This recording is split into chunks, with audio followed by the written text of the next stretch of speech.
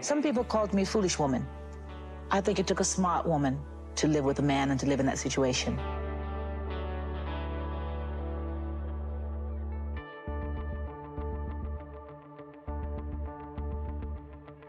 The sad passing of the legendary Tina Turner shines a new spotlight on her illustrious career and undeniable star quality.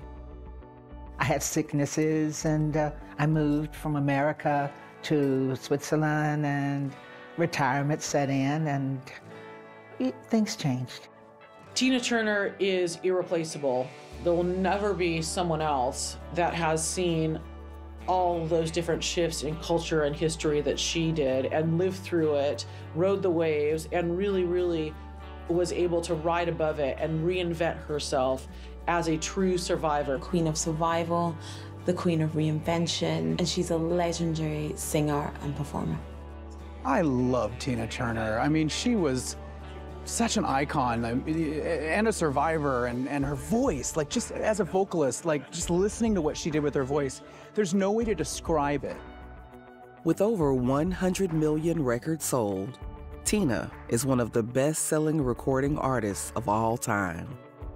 She has overcome incredible hardship with an infectious love for life and a perspective on existence that transcends her music.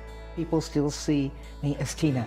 I will always be Tina to them because that they only see me on stage. She went through horrible physical and emotional abuse. She went through all of the racial inequality that was happening in the South when she grew up. She went through the star system, which rejected her initially after she was by herself without Ike. All the health issues. And through the whole thing, she remained just positive and sexy and fantastic and just showing what a woman could be. Our queen, Tina, our icon. She means everything. She'll be so greatly missed. Those high heels will never be properly filled by anyone else.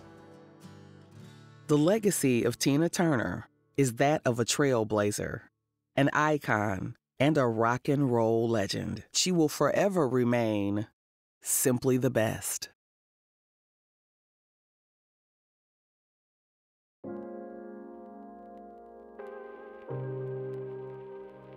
Tina Turner was born Anna Mae Bullock on November 26, 1939.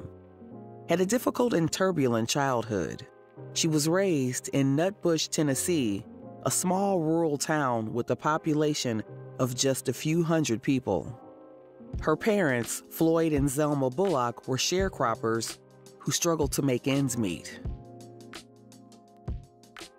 Tina's parents' relationship was tumultuous, and her father was physically abusive toward her mother. The family lived in a small house without running water, and Tina's early years were marked by poverty, hardship, and insecurity. When Tina was just 11 years old, her parents separated, and her mother moved to St. Louis, Missouri to start a new life with Tina's older sister, Aileen. Tina and her younger sister, Evelyn, were left behind in Nutbush to be raised by their grandmother. Tina's grandmother was a strict Baptist who disapproved of secular music that Tina loved, and she forbade her from listening to it.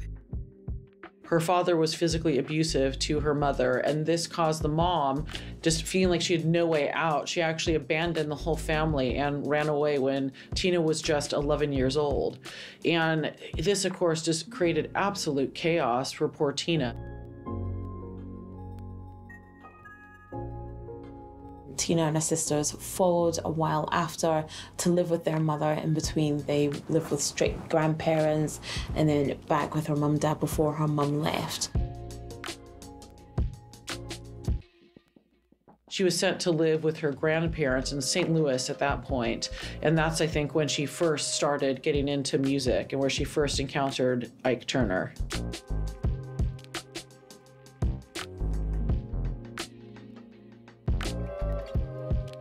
Despite the challenges she faced, Tina found solace in singing, and she often performed in the church choir. As a teenager, Tina moved to St. Louis to join her mother and sister after her grandmother's death. It was in St. Louis that Tina's life would change forever. Tina first saw Ike Turner at the Manhattan Club when he was touring with his band King of Rhythms. And it wasn't until 1967, though. She was titillated, she was interested, she wanted to perform, but Ike was firmly against women performing with him. He'd had a couple other singers that were female, did not work out. But in 1967, Tina was able to get on stage and grab the mic, and that gave her in with Ike. He saw a possibility there, and he agreed to let Tina perform with him. Now, before that, she had sung, in church, that kind of thing, but never really sung on the stage. When Tina first started performing at the age of 17, occasionally with Ike and the Kings of Rhythm, her name was actually Anna Mae Bullock. Ike made her change her name to something else, and he went with the name Tina because it reminded him of Sheena, like Sheena of the Jungle. And he thought, the thing is, he'd already had some different female singers come in and out of the band, and his idea was if Tina left, he could then trademark the name because he had the Turner at the end, which was him. He was Ike Turner. So by Tina Turner, it would be a part of the whole Ike brand. So you could just replace Tina with somebody else. And that was at that stage that Anna became known as Tina to the world.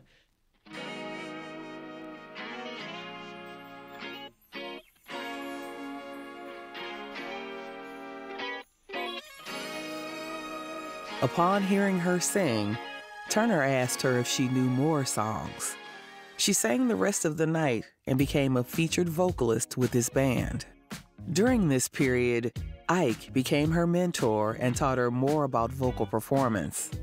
So in 1960, Ike Turner had written A Fool in Love, and he'd actually written it for another female band member, but that band member didn't turn up to sing the song, so he gave it to Anna Mae Bullock at the time to sing, and she sung the song, and she absolutely killed it. So he was convinced to make her, the front woman of the band. That is how Tina's career took off. As she teamed up with the legendary Ike, they created some of the most electrifying music of the era. With her powerhouse voice, stunning looks, and magnetic stage presence, Tina captivated audiences around the world and quickly became a star in her own right.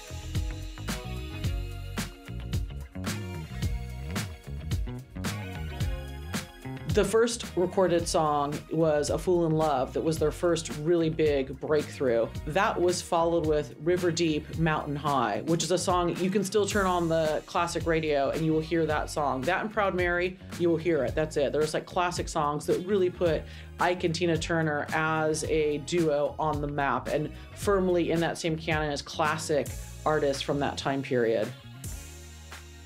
And that was really the song that introduced Tina Turner to the world, but also really introduced, even though the Kings of Rhythm, Ike's band, had been doing their thing in nightclubs in and around St. Louis, that's really what propelled them to go national as well. So A Fool in Love was really the breakthrough song for Tina Turner, for Ike Turner, and for the band at that point as well. As Ike and Tina Turner's fame grew, they embarked on international tours and performed to sold-out crowds in some of the most prestigious venues around the world. Their hit songs like River Deep, Mountain High, Proud Mary, and Nutbush City Limits became instant classics and cemented their place in music history. They also became known for their dynamic live performances. With Tina's powerful vocals and Ike's guitar and piano skills driving the music, Tina and the Revue's backup singers, the Ikeettes, choreographed intricate and electrifying dance routines into their performances and influenced many other artists, including Mick Jagger of the Rolling Stones, for whose 1966 UK tour they opened. Touring with the Rolling Stones allowed Ike and Tina Turner and their band to go global almost. You know, it introduced them to a new audience. It allowed them to make songs on the road as well. They had many more hits in the R&B chart, but also they did loads of television performances like on TNT and things like that. And that introduced them to a new audience every city they were in as well. So as well as being on tour and being introduced to all these new audiences, they were able to make songs and they were able to hit television as well. And more people got to see Tina Turner, and she herself kind of came through as this star and started to have fame in her own right, away from Ike Turner and the Kings of Rhythm, away from Ike and Tina Turner Review. Tina Turner started to establish herself. Kings of Rhythm morphed into the Ike and Tina Review because Ike saw the natural talent that Tina had, and they ended up opening up for the Rolling Stones. And this is, of course, we're in late 60s, early 70s, and some of their hits started getting a lot of acclaim because of the, you know, they literally had a stage now with the Rolling Stones, a platform for people to hear and see them.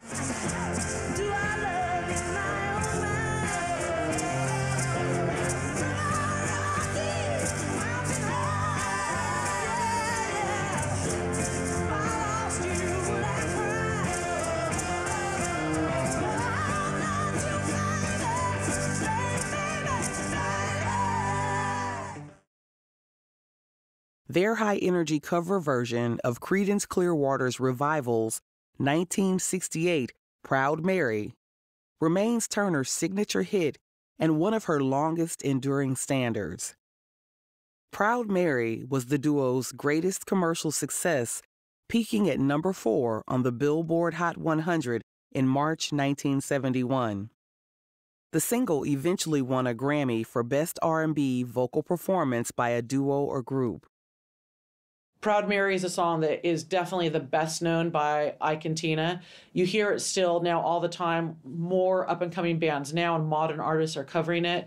The reason it's such an incredible banger is because it starts off slow. She even says, we'd like to do it nice and slow. So you think it's going to be this kind of rhythm and blues, just jazzy number. And then as Tina sings, it gets faster and faster and faster till finally at its crescendo it has almost a frantic, frenetic Proud Mary keep on burning, and this you can just almost, I mean, I've seen her perform it so many times, but you can, that energy is in the music itself, even if you've never seen her, of just movement and speed. It's absolutely incredible, and that's what makes it such a classic. So as the 1970s rumbled on, even though Ike and Tina had initial success and some big breakout songs, people started seeing them as a little bit old-fashioned and not really with it. You know, disco was up and coming. Their songs weren't changing with the times, and they had questionable management, issues with touring.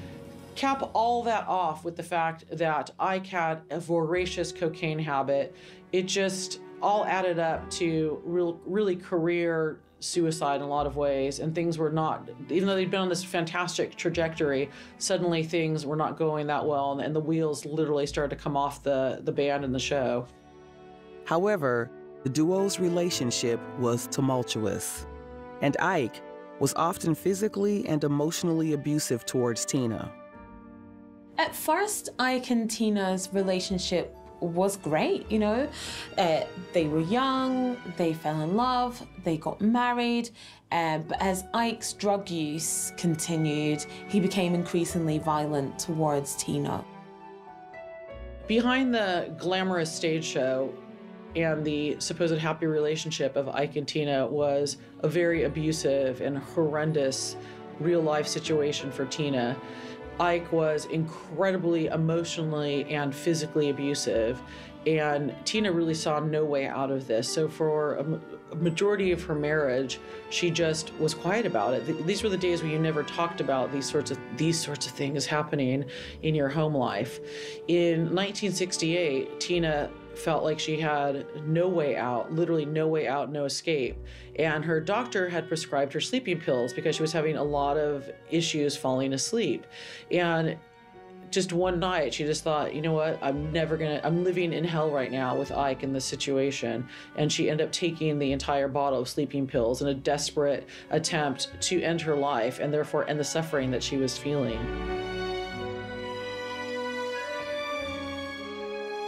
Some people called me foolish woman.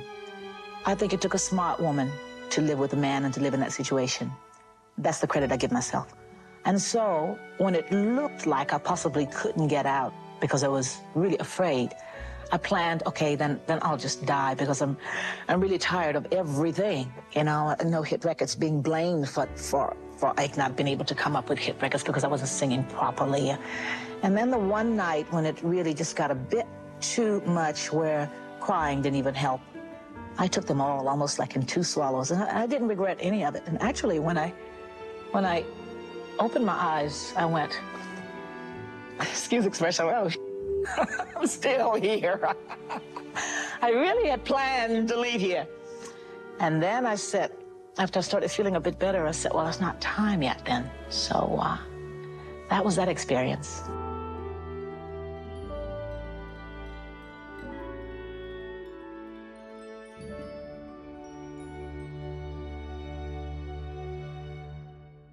Wasn't until July in 1976 when she was in Dallas.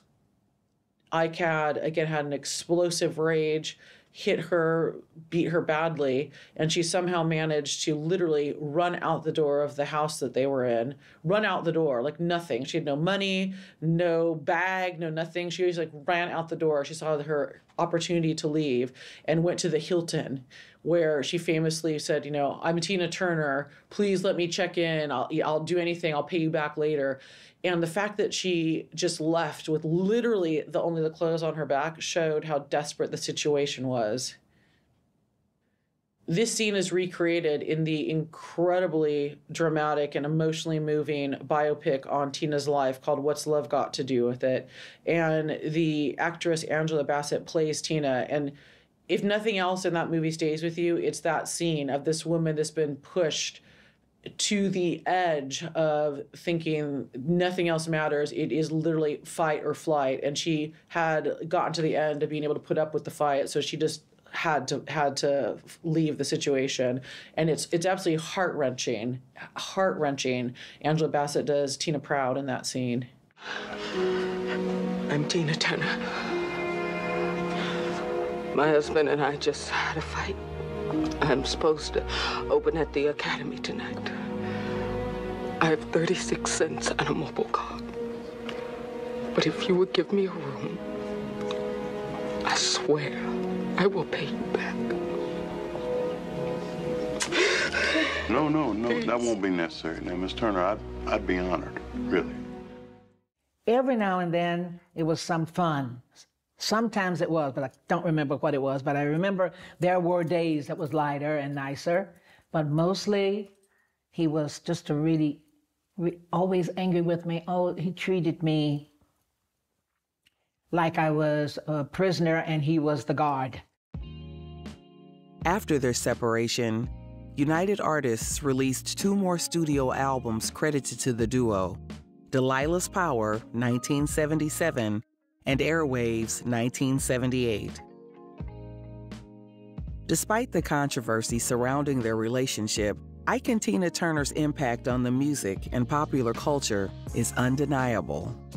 Their unique blend of rock, soul, and R&B helped to shape the sound of modern music. I didn't know the way out was through the door, but that didn't come at the time. I just thought totally helpless. And when I was really, really, really fed up, that's when I just took a chance and said, come what may, and left. I was just really tired of my life and the situation I was in with Ike. When Ike died in 2007, Tina said she had no comment. Everything had already been said. And I love that.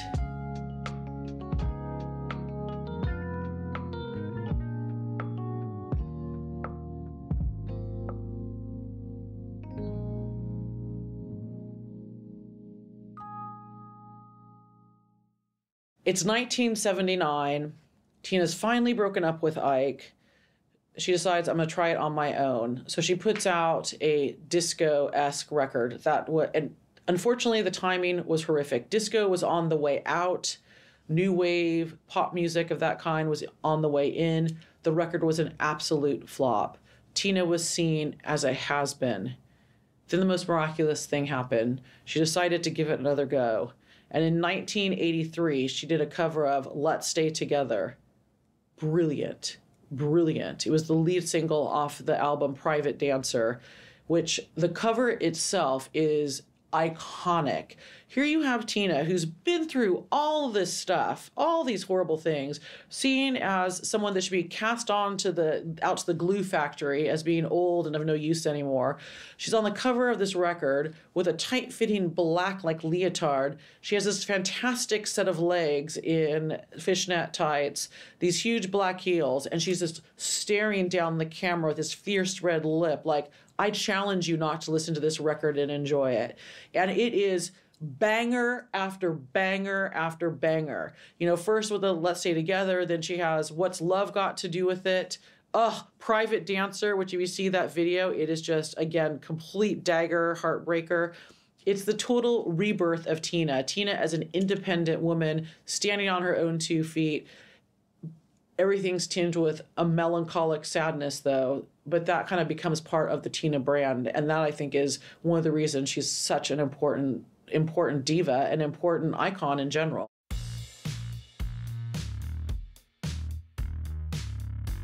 So in the late 1970s, after she'd left Ike and left the band, Tina was kind of considered a nostalgia act. She was performing in hotel ballrooms, doing cover versions, things like that. And Roger Davies, a record exec, agreed to manage her in 1979. In 1981, she was invited by Rod Stewart to perform Hot Leg. She did a 5-week tour in South Africa. She was signed to Capitol Records off the back of that. It was a massive hit.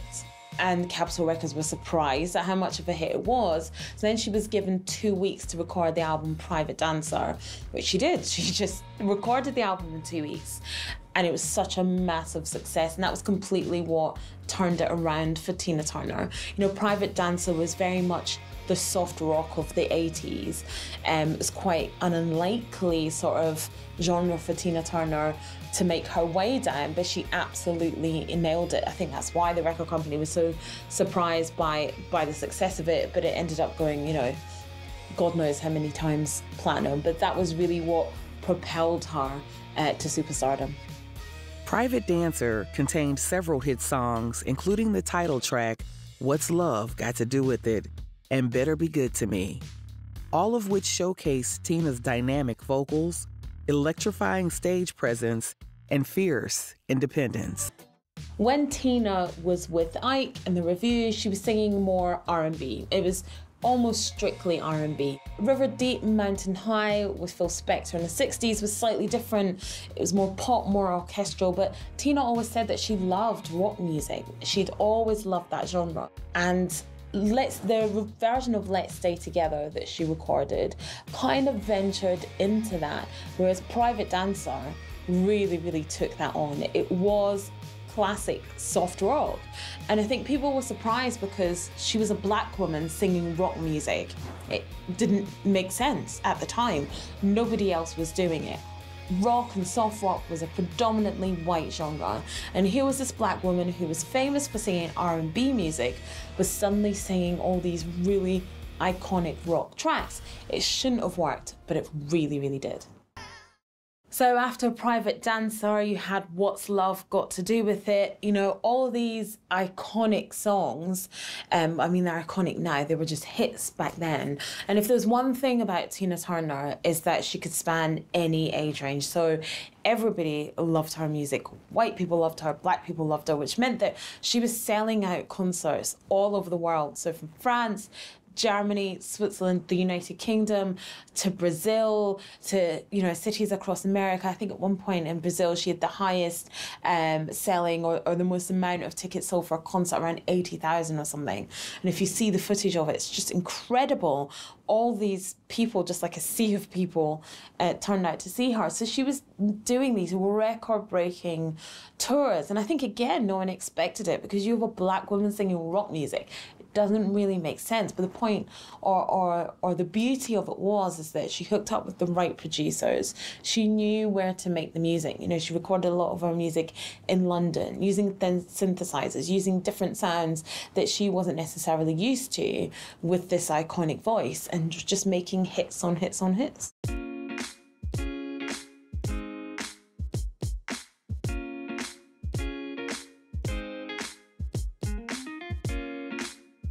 Tina's comeback was to the extreme.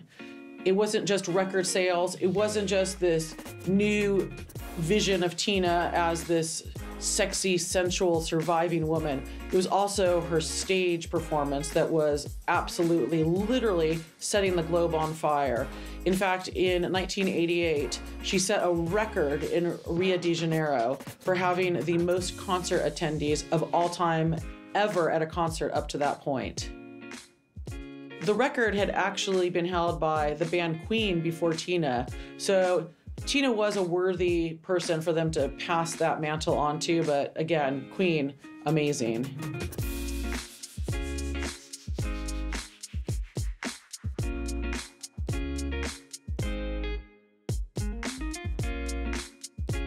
Who are you here to see today? That's right.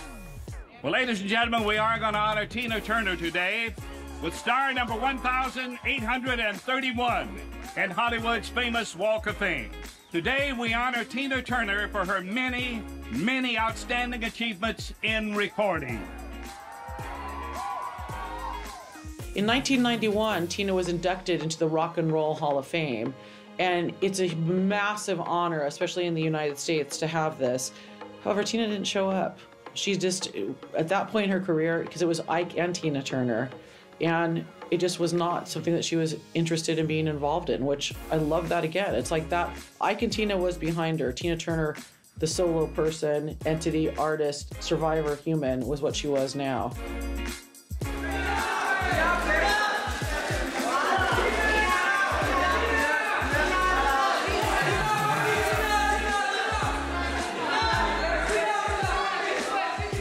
In 1995, Tina was presented with the song Golden Eye. Now, this was going to be the theme song for the newest Pierce Brosnan Bond movie. Every musician wants to have a Bond theme. I mean, it's instantly a signature song. It's iconic. It's, again, one of those big bucket list check marks. And this particular song was written by Bono and U2 from The Edge. And she worked with them to rewrite it to a point where she brings like a Tina-ness to it that I think no one else could, and it completely defines that film. I don't think he really meant for me to sing it. I don't think he really meant that anything could come from that. I don't even really think he cared to write a song for Bond with what he gave me. I wish I still had some of that stuff, but yeah, I knew then that I had talent to sing anything put before me.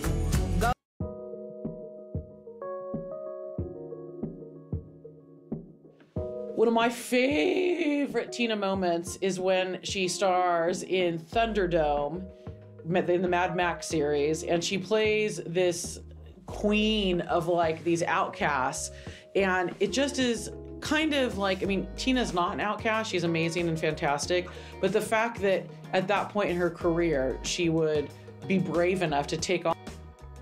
Tina Turner the musical has been instrumental in bringing the music of Tina Turner to a new audience. When it came to the West End, you know, it sold out night after night after night. It also brings Tina Turner's story to life on stage and is a vehicle for some incredible young black actresses to sing all this incredible music that Tina doesn't perform anymore. She hasn't toured for such a long time. She suffers with kidney disease and she doesn't keep very well, so hasn't toured for ages.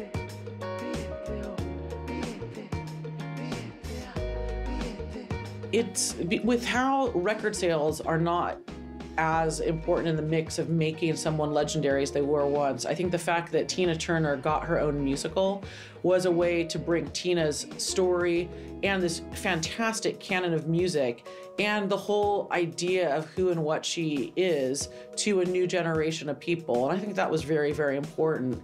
it's so crucial that people know the history of what came before. And especially someone like Tina that has just seen so much change and literally reinvented herself so many times. It's important for those stories to be known.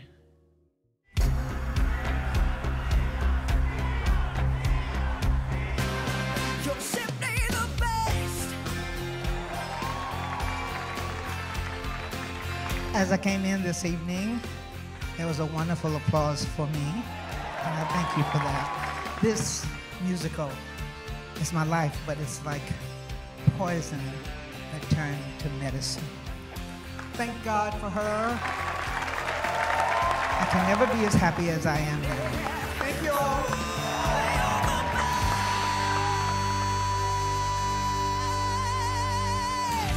There's a musical that's a hit.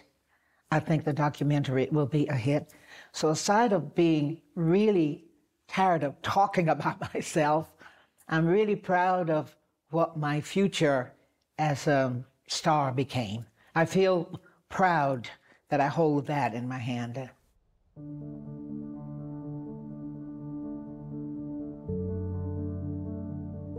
In 2013, 3 weeks after her wedding to Erwin Bach, Tina had a stroke. She had to learn how to walk again. After all the tumultuous and horror with Ike, you'd think that Tina would probably never give love another shot. In 1985, Tina meets Erwin Bach, and he was actually a representative from the record label who was just sent to meet her at the airport one day. He was 16 years her junior, so initially they were just friends, but they eventually got together and they got married in Switzerland in 2013. Why I felt so comfortable leaving America was because everyone treated me not as a black person, they treated me just as a star. Difference. It's different than when I was there. My attitude about being there is I had lived there the first 50 years of my life, and now I'm moving to another country. Part of that was because of my relationship with Irvin. Part of that was I was always treated a little bit different in those other countries than in America, because in America, a black singer, R&B singer, is always a black singer, R&B singer. I'm happier than I ever thought that life would become for me. So that means that most of my hardships came while I was young and growing up. And in the last days, when normally people suffer from old age and sickness, my happiness came. I'm really thoroughly happy. In her 2018 book, My Love Story, Tina revealed that she had suffered life-threatening health issues in recent years, and she was seen less, spending time away from the spotlight and the public eye. In 2016, she was diagnosed with intestinal cancer. She turned to homeopathic remedies to treat her high blood pressure, but these eventually led to kidney failure. Tina, however, has been beset with all kinds of health issues. In fact, in 2013, she had a stroke and has to learn how to walk all over again. And just when that seemed to be behind her, in 2016, she had to battle intestinal cancer. And Tina decided that she was not going to do traditional medicine. She was instead going to go the homeopathic route. And from doing this, it caused a lot of strain on her kidneys. And she was told that she was going to either need to be on dialysis the rest of her life, and that eventually she would need a kidney transplant of some kind. So things looked quite grim. It's 20 years later, I think, probably a little bit more. And a lot has happened since the stage life, and my life changed. I had sicknesses, and I moved from America to Switzerland, and retirement set in, and things changed. No, actually, I had retired. I haven't actually tried to sing since, but I'm sure I can. Oh, yes.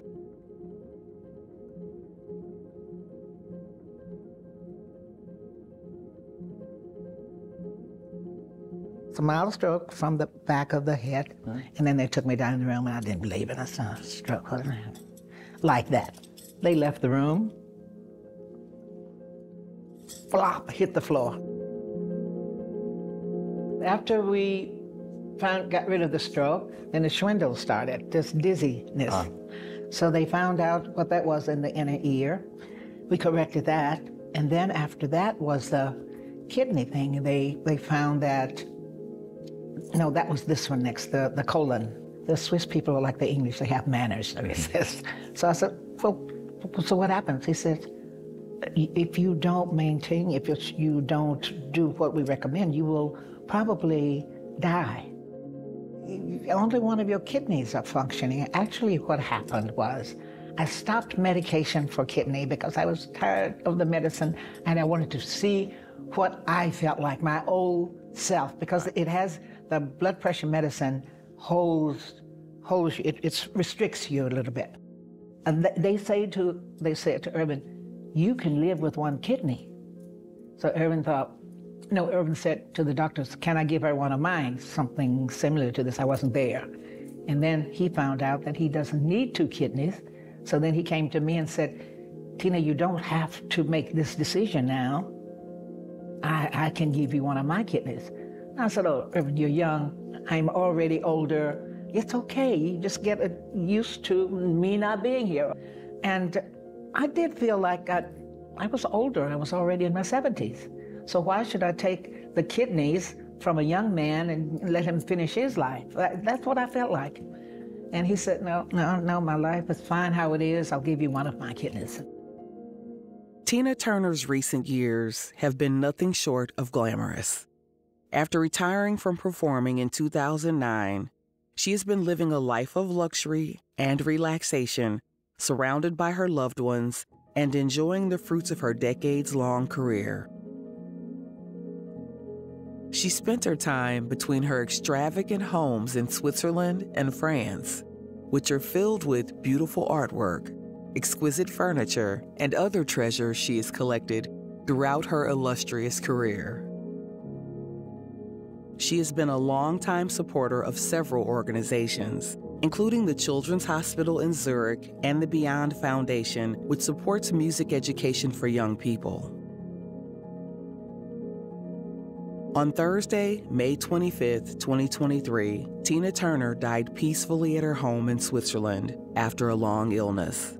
Her spokesperson said, with her, the world loses a music legend and a role model.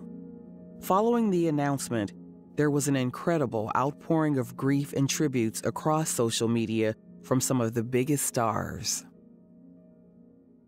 Tina previously had intestinal cancer and suffered a stroke, revealing in 2018 that her husband had donated a kidney to save her life as she contemplated assisted suicide.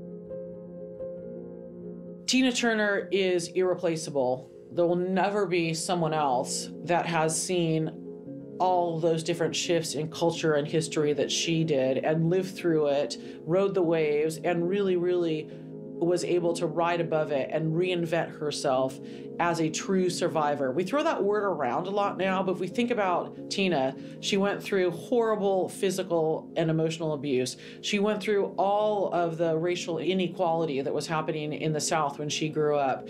She went through the star system, which rejected her initially after she was by herself without Ike. All the health issues. And through the whole thing, she remained just positive and sexy and fantastic and just showing what a woman could be. And she'll be so greatly missed. Those high heels will never be properly filled by anyone else. The queen of survival, the queen of reinvention, and she's a legendary singer and performer. Despite retiring from performing in 2009, her timeless music, stunning performances, and unapologetic attitude will always be a testament to her enduring impact on the world of entertainment. Her rise to fame was a true Cinderella story, filled with glamour, passion, and perseverance. But perhaps most importantly, Tina's legacy as a feminist icon and advocate for human rights has made her a true inspiration. Her unwavering commitment to philanthropy and support for causes like children's education and AIDS research are a testament to her enduring impact and her commitment. There is no doubt that Tina Turner's legacy as a trailblazing performer and all-around glamour goddess continues to inspire new generations of artists and fans.